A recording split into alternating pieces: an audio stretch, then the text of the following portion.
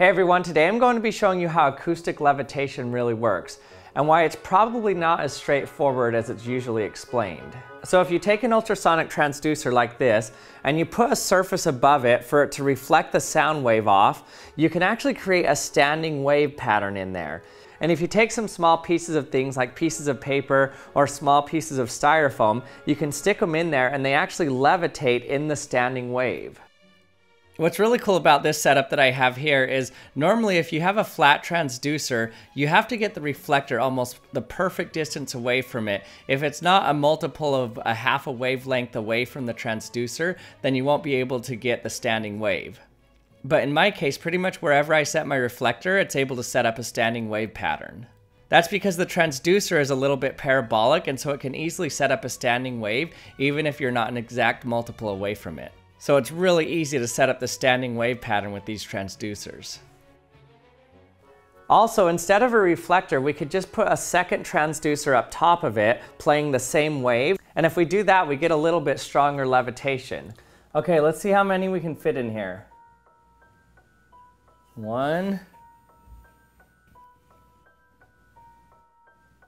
2, 3, 4. Look how cool that is. You can even pop them up to the other nodes.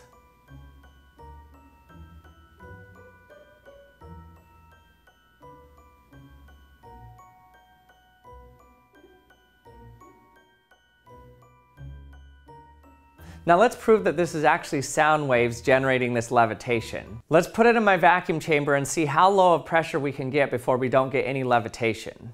Okay, now I've got it set up in my vacuum chamber. The wires are connected to here and here. I'm just gonna power it up. Let's see what it looks like in air and then see what happens as I lower the pressure.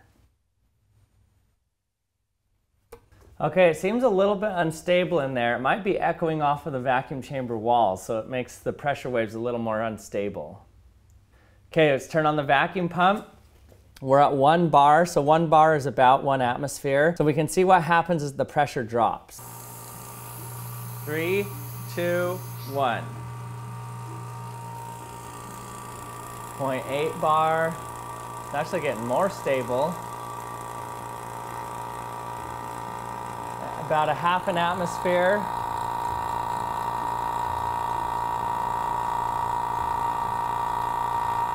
0.3. 0.2. Oh, we lost one. And gone. So with this vacuum chamber experiment, we know that it's sound waves that's causing these particles to levitate. But the question is, how are they levitating there? Why would they levitate at that specific point? And are they levitating at the node or the antinode of the standing wave in there? Now to understand how this is working, first we have to know that sound is a wave, but it's not the wave that you're normally used to. So this is called a transverse wave, and that's not what sound does, but rather sound is something called a longitudinal wave. And a longitudinal wave is shown on this end here. You can see that when I turn this, these end sticks get grouped together and then they get stretched apart. Because sound is generated by vibrating things, let's say you have some drum and you move it, it pushes the air close together, and then when it moves back, it stretches that air out. So it has regions of high and low pressure. So a good way to mimic a sound wave is with a slinky. So instead of waving a slinky back and forth like this, to create a sound wave, you have to push the slinky and pull it back. So you can see that when I give this a push, you can see a wave travel to the end and come back. So you can see on this slinky system here, when I push it and then pull it back, the rings of the slinky can get squished together, and you can see that squished together part move, ricochet off the end, and then move backwards. This is what a pressure wave or a sound wave looks like traveling through the air. So now let's try to set up something in which we had our transducer at the bottom creating the sound and a reflector at the top. Well, if I vibrate my slinky at just the right frequency, you'll notice that we don't just see waves traveling back and forth, but we actually get something called a standing wave. And a standing wave occurs when the reflection is coming back at just at the right time when you're sending another wave, and so it creates an alternating region of high and low pressure. Or in the case of the slinky, it creates an alternating region of squished together rings and stretched apart rings. The places where the slinky rings are getting squished together and then stretched apart is called the antinode. And the places where the slinky rings are about the same distance apart always is called the node. The nodes are right in between the antinodes. So the antinodes have alternating positive and negative pressure, and the nodes have a constant pressure. But you'll notice that right in the middle of the antinode is actually the place where there's least movement of the slinky rings. And right in the middle of the node is where there's maximum movement of the slinky rings.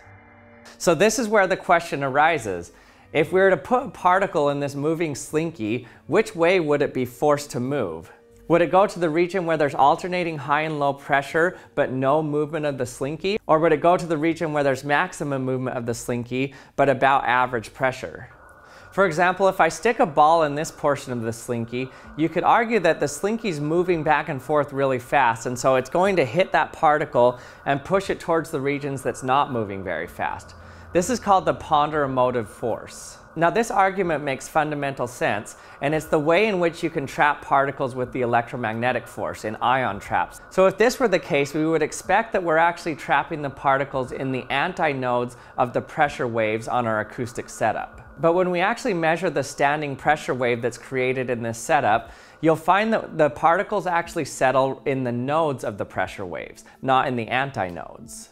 And the reason this happens is due to something else called the acoustic radiation pressure. So the other argument that we can make is that the antinode of the pressure wave, you'll notice that there's a pressure gradient. For example, look at this slinky setup here. This is the high pressure and this is the low pressure. So there's going to be a pressure force on this side of the particle pushing it this way. And then when the antinode switches, it's going to have a pressure pushing it the other way. So overall, the driving force is going to push it towards the pressure node here. So the reason that our particles are settling in the nodes of the standing pressure wave as opposed to the antinodes is because of the acoustic pressure pushing it towards the node. But what about the ponderomotive force that we talked about earlier? What about how fast those particles are moving in the node? Well, it turns out that if your particle is smaller than around 10% of the wavelength, it's actually going to get pushed towards the antinode. The ponderomotive force is going to be stronger than the radiation pressure pushing it towards the node.